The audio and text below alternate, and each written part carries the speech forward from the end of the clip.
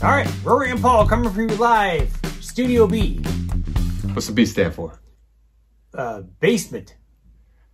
There's nothing cooler than being at a party and whipping out your musical instrument. And while you're whipping things out, if you don't know how to play a musical instrument, then you better know how to fake a good hand sprain. When starting a band, the instrument you choose describes a lot about who you are as a person. If you play bass guitar... Most bass players are assholes. But they come with a van and they can double as a roadie.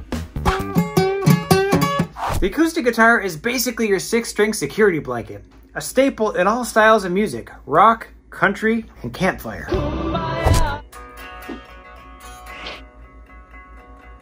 Electric guitar is kind of like playing acoustic guitar, except that you don't feel like you're shredding your fingers on barbed wire. Like a fat man's thighs, there's no in between. So whichever guitar you choose, I think it's great to have a background in air guitar. Be aware that playing guitar is a lot like being a lawyer. Everyone's happy when you finally close the case.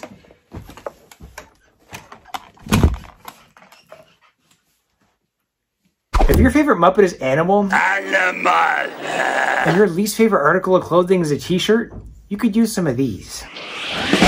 As a kid, I was told I was too loud, aggressive, and had no impulse control. And as an adult, I'm told I would make a great drummer. If drums are too complicated, and you don't mind thigh bruises, tambourines are making a big comeback. Can you cool your face off with your hand? Congratulations, you're a tambourine expert. Now we're at the instrument that requires no down payment and comes standard on most humans. The voice. Singing is 95% attitude. Sorry, auto-tune. So if you're looking to take the easy way out, then singing is definitely for you. There are no wrong answers when selecting a musical instrument. But no matter what you choose, rest assured that you'll be engaging in a mind-expanding experience that leads to creative fulfillment. Right. Or you could just use it to get laid. True. It's your call. True. Yeah.